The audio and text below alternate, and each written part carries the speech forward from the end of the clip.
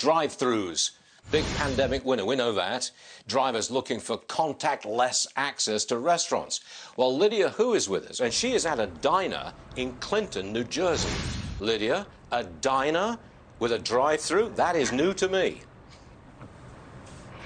And new to me, and it's such a great thing because you know what, Stuart? I hear eggs over easy is your favorite dish, so that's what we ordered for you here. I hope that's okay.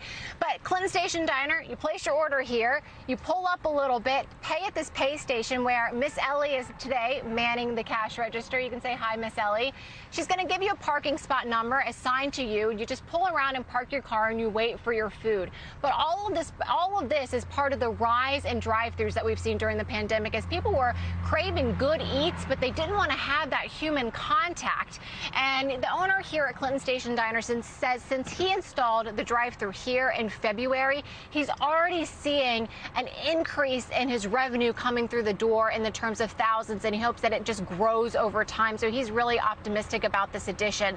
But Aaron Allen and Associates, that's a firm down in Florida.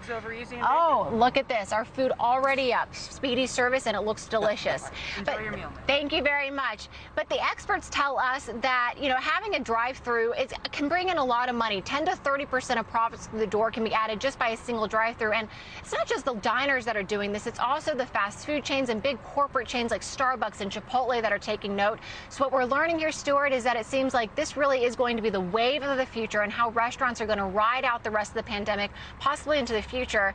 And I don't know about you, but I'm looking forward to eating this, and I hope you'll come out to Clinton and join us. It smells really good. If you're not careful, I will.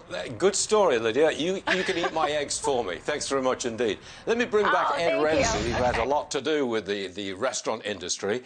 Ed, you heard Lydia's report. The drive-thru at a diner. Here to stay? Good business? Well, obviously, we're going to do what we have to do to serve the consumer under these very difficult circumstances with the pandemic. Will it last long term? One of the things about eating out is socialization. People need to see each other, join together. It's a celebration of life. The drive-thru and eating alone gets pretty old after a while. Drive-thrus are a convenience for time-compressed people. 26 to 35% of the business going through the drive-thru are people that are on the run. When it comes time for dinner, when it comes time for a Sunday brunch, people want to sit down together, have conversation, discuss events of the day, family business. So I think long-term they're going to exist. I think people will use them, but not to the extent we are today. Now, curbside pickup, I think, is going to be important for a long time because there's a lot of people that are mobility restricted, can't go out in public because they have some kind of communicable disease or they have some other immune system issues. So I think that's going to be beneficial. I think restaurants have learned how to do curbside pickup and done it effectively. So I think that's going to be here to stay. But look, the world always changes. We're going to bend and flow and move with the wind. And as we need to change our business models, we'll change them. I think the pandemic has forced us to move a lot quicker than we normally would have. I think it's to the benefit of everyone. It saved our economy in a lot of ways, actually.